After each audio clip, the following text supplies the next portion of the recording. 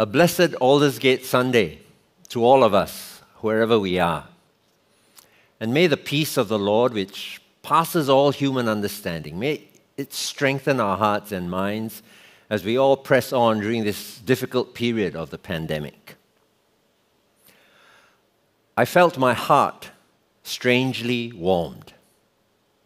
John Wesley, the founder of Methodism, used this phrase to describe his spiritual encounter with God on the evening of May the 24th, 1738. That spiritual, heartwarming experience took place in a small group gathering somewhere along Aldersgate Street in London. Methodists celebrate May the 24th every year as Aldersgate Day. We are a people called Methodists. And I'm very happy to be called a Methodist. But what is a Methodist? John Wesley gave us his answer in one of his sermons entitled, "The Character of a Methodist." He listed several characteristics of a Methodist and then said, and here I paraphrase, "If you should say, why, these characteristics which you have listed are only the common fundamental principles of all Christianity, I reply, indeed, this is the truth. I know they are. And I would to God that you and everyone would also know that I and all who, like me, are called Methodists, do vehemently refuse to be distinguished from anybody by anything but common principles of all Christianity. I preach the plain old Christianity, renouncing and detesting all other marks of distinction." These are very strong words. I would to God that you and everyone would also know that I and all who like me are called Methodists, do vehemently refuse to be distinguished from anybody by anything but the common principles of all Christianity. In other words, John Wesley wanted Methodists to insist that there is fundamentally nothing special in being Methodists, which might distinguish them from all true Christian disciples. So let me say again that I am very happy to be called a Methodist. But like John Wesley, I hope that Methodists in Singapore will vehemently refuse to be distinguished from anybody by anything but the common principles of all who are disciples of Jesus Christ. But what does it mean to be a disciple of Jesus Christ?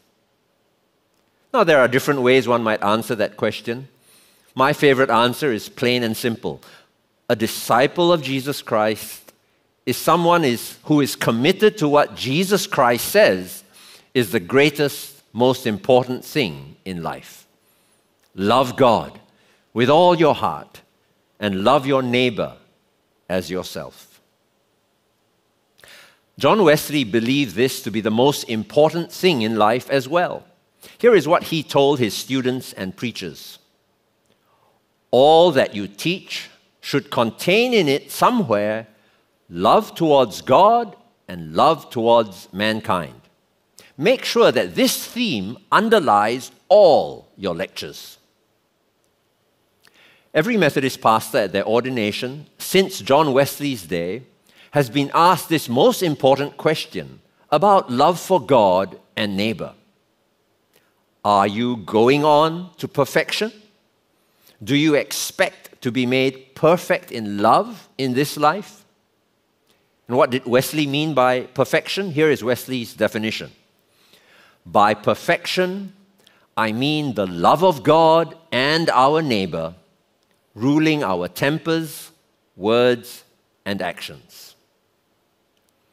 I suspect that Mr. Wesley would desire all Methodists, not just ordained Methodist pastors, but all Methodists to take this vow. And not just Methodists, but all who call themselves Christians. To follow that which Jesus Christ himself says is the most important commandment in life and all Scripture. To love God with all our heart and to love our neighbor as ourselves. This is what it means to be a Methodist. This is what it means to be a Christian. This love for God and love for neighbor is also a central theme in the writing of John. Not John Wesley, but John the Apostle. Listen again to verses 20 and 21 of John's letter. Whoever claims to love God yet hates a brother or sister is a liar. For whoever does not love their brother and sister whom they have seen cannot love God whom they have not seen. And he has given us this command: anyone who loves God must also love their brother and sister. John here speaks of brothers and sisters rather than neighbors, but the point is the same. Love for God and love for our brother or neighbor are, in God's eyes, virtually the same commandment. Jesus also made this point when he was asked, "What is the greatest commandment in all of the Bible?" And Jesus answered, "The first commandment is to love God with all your heart. And the second commandment is just like the first one." Notice, Jesus did not say the second commandment comes in a very close second to the first commandment. No. Jesus did not say the second commandment is almost as important as the first one.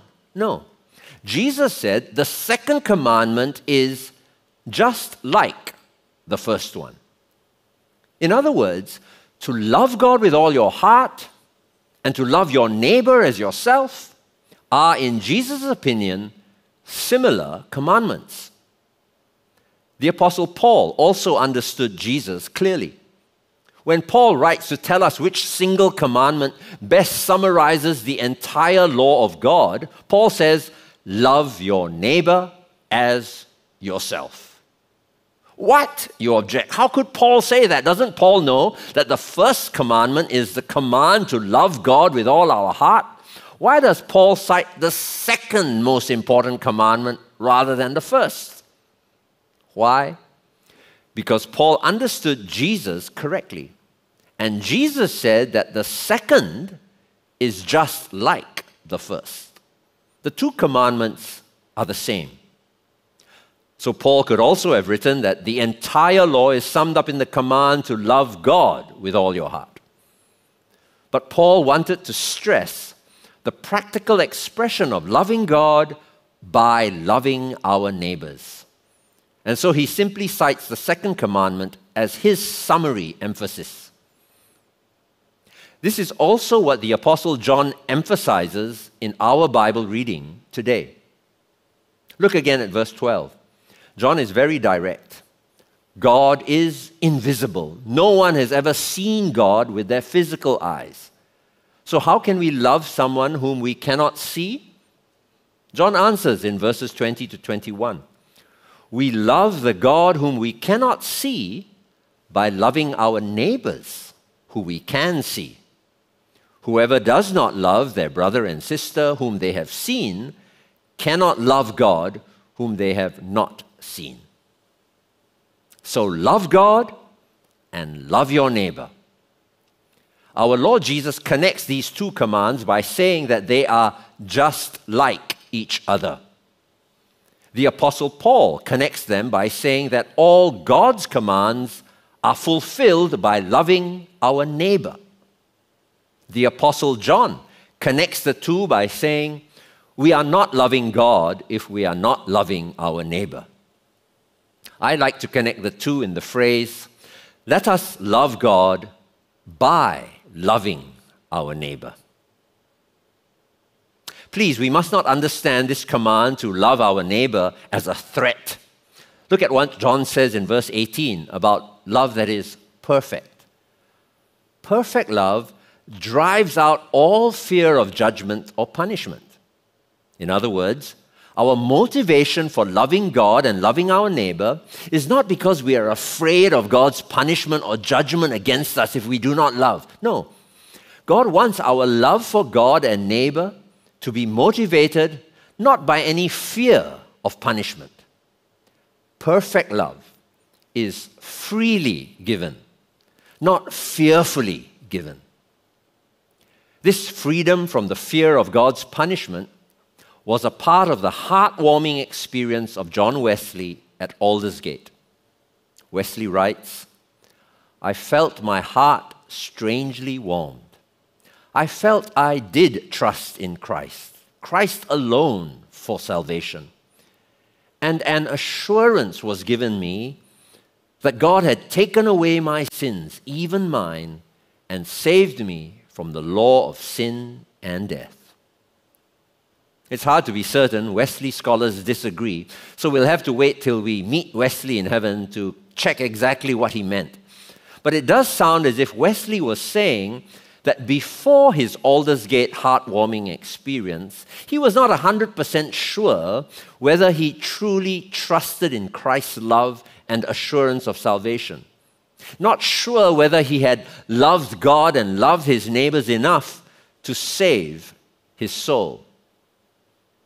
But that Aldersgate evening, I felt my heart strangely warmed. I felt I did trust in Christ and Christ alone for salvation.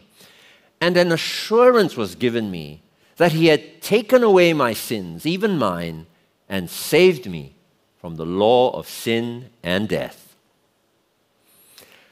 The Apostle John also wants John Wesley's experience for each of us. Verse 16 almost sounds like Wesley's Aldersgate testimony. John writes, "And so we know and we rely on the love that God has for us. God is love." John writes, we don't just know in our head that God loves us, we really believe it. We rely on it. We trust that this is really true. We rely on this promise that God loves us. Both John Wesley and John the Apostle want us to truly know and truly believe that God loves us. That our sins, yes, even my sins and your sins, they are forgiven and taken away. Thanks be to God. So now we can love our neighbors freely, without the fear of wondering whether we have done enough or loved enough to be saved from God's punishment. God wants us to be perfected in love. And perfect love is love without fear of punishment. Let me paraphrase what the Apostle John has been saying about perfect love. Firstly, perfect love is loving God by loving our neighbors. Secondly, perfect love is love without fear of God's judgment. Perfect love drives out all fear of punishment. And now thirdly, perfect love is love out of the love of God that is inside of us. Love that comes out of God's love. We love because God is love, and God's love is within us. Look at verse 12. "No one has ever seen God, but God lives in us, and His love is made complete or perfect in us." Complete is the same word that he used in verses 17 and 18, describing perfect or complete love. John is urging us to love our neighbors, not out of fear of God's punishment, but to love them out of God's love, which is inside us. Both John Wesley's testimony and the Apostle John's letter here focuses on this internal experience and truth of God's love. I felt my heart strangely warmed. God's love made perfect inside us. Verse 16 reinforces the point. We know and also believe in the love of God inside us. Now, I know most of our English translations simply say, we know and believe in the love God has for us. Well, John certainly believes in the love that God has for us, but John here writes, we know and believe in the love that God has in us, not just for us. He uses the same Greek preposition that he has been using in this whole paragraph. God lives in us. His love is perfected in us. We abide in God, and God abides in us. And so we know and not just know, we believe in our hearts that the love of God is in us. And when, like John Wesley, our hearts are strangely warmed, then we too begin truly to know and rely on the love of God that is within us. And also like Wesley, God's love will then spread from within us to our neighbors outside us. We love because God has first put His love within us. As Methodists and as disciples of Christ, let us pray for perfect love. Let us love God by loving our neighbors, not out of fear, but out of the love which God has put inside us. Love flowing out of hearts that have been strangely warmed. How do I love thee? Let me count the ways. There are so many different ways every day in which we can love God by loving our neighbors. And another Christian principle which John Wesley emphasized was to love God not just as a solitary individual, but as a small group. We don't just tell each individual Christian to love God by loving their neighbor. No, we help each other love God by loving our neighbors together. Mary is one of many neighbors in our MWS nursing homes who longs for love. Your small group could adopt Mary by taking turns in twos or threes to visit and chat with her. She can become your adopted auntie. Our MWS chaplains will happily welcome your small group for a short visit, give you basic instructions on how to conduct a meaningful bedside visit, and then introduce you to a Mary or Larry in their rooms. Think about it. If members of your small group take turns in groups of 2 or 3, each team of 2 visiting just once a month for 15 minutes, this will provide for your adopted Uncle Larry or Auntie Mary a very much appreciated once-a-week visit from somebody in your small group. Please get in touch with our MWS chaplains. You can leave a message for them on the MWS website, or you can call the main telephone line.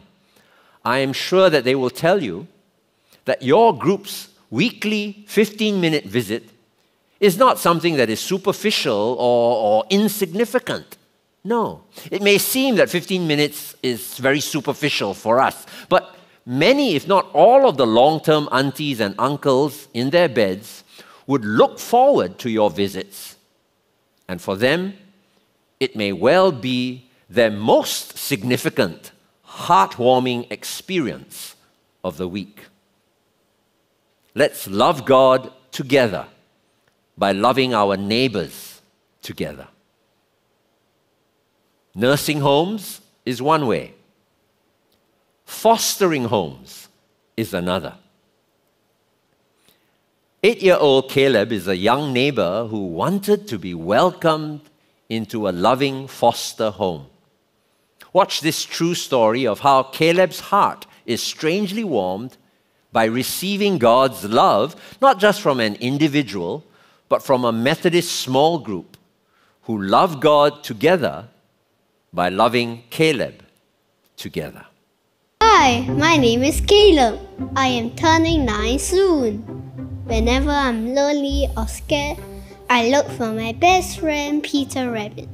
Auntie Lipe gave him to me when I joined her family. My mommy and daddy cannot take care of me now, so Auntie Lipe said her family and Peter Rabbit will take care of me. Look, here he is. Peter Rabbit makes me feel safe. Peter Rabbit and I have many friends from church. Let me show you. Hi, Caleb. Wow, what is this? Peter Rabbit? Is he your best? This is Auntie Lorraine. Sometimes when Auntie Leaping and Uncle Joseph are busy at work, she picks me up from school. Good job, Caleb. Okay, come, let's go. Caleb, look what I got for you. Blackpinks! Yay! I was scared when I met Auntie Lorraine for the first time, but now she is a cool auntie. Here you go, Auntie Lorraine. Hi Caleb, welcome to Play Therapy today. Oh, hi. Once a week, I bring Peter Rabbit to Auntie Grace. The big dino is mean, and the small dino is scared. The small dino is scared. What else is he feeling? When scary things happen in my life, Auntie Grace calms me down, and then my feeling becomes smaller. I like Auntie Grace. Caleb, which snack would you like? Pokey. This is Uncle Ming Yao. I want to bring for Samuel Titi. Would you like me to practice for Samuel Titi? Oh, that's very nice of you. I'll put this in. I am going to his house for a sleepover today. How about Peter Rabbit? Would you like to bring? My heart feels happy when we all play together. Sometimes Auntie Li Ping is angry. This is the 7th or 8th time you tried to hide your homework from me. When are you going to be honest with me? I know this has been hard for you. Sometimes Auntie Li Ping is sad. I think it's because of me. We'll get through this together.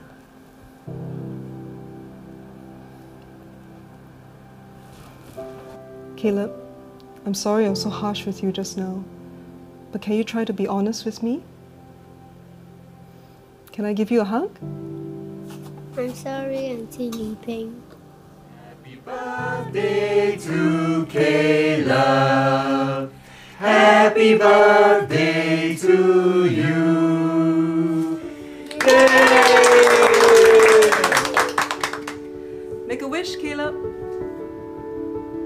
I hope I can be friends with Auntie Lorraine, Auntie Grace, and Uncle Ming Yao forever.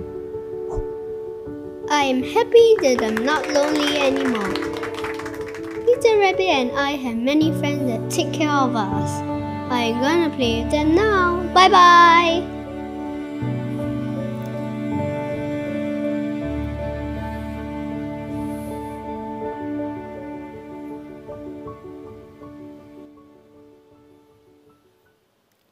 Some of our Christian brothers and sisters are passionate about helping young children find a fostering family. They are running a Zoom session next month. They will happily answer any questions you might have on what is involved in fostering, for how long does it last. Here is the QR code or a link to that Zoom meeting. This may be one way that your small group loves God together by loving a young neighbor together. I felt my heart strangely warmed. May our hearts and the hearts of many, many more neighbors be strangely warmed as we love God together by loving our neighbors together. Amen. Let's pray together. Perfect love casts out fear. Father, we love because you love us, and you have put your love in us. Help us to love you with hearts strangely warmed by loving our neighbors as ourselves. We pray in the name of Jesus, our Lord, who first loved us. Amen.